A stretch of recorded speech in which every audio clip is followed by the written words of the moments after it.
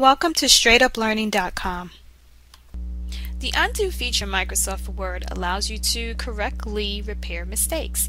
For example, let's say I delete this entire paragraph, and I could do so just by selecting it and then just pressing my delete key. And oops, the paragraph is completely gone.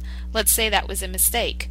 If so, I can use my undo function. I could come up here to my quick access toolbar, and there's an arrow here that's pointing more over to the pretty much to the left. It's a curved arrow, and if I click on that, boom, the text that I recently deleted will now reappear. Let's try that once again. So I'm going to highlight that again and delete it, and now it's completely gone.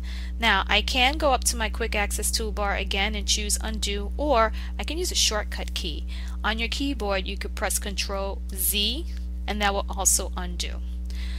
Right next to your undo feature is a guy called redo, and let's say I really wanted this to be deleted. I didn't mean for this to come back. I could just click on redo and it's deleted once again.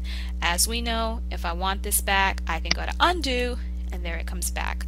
Also notice next to your undo option you have a drop down arrow, and if we click on this, it shows you a number of actions that have been done to your document that you can undo. So you don't have to just use undo to undo something you just recently done, but it can be something that you've done, let's say in the past 5 minutes, which could be a number of actions in Microsoft Word. Just so you know, the undo feature, in terms of all the options that you have here, will only stay within your document as you are in your document. So if you save and then close out your document and go back in, these undo options will be cleared out.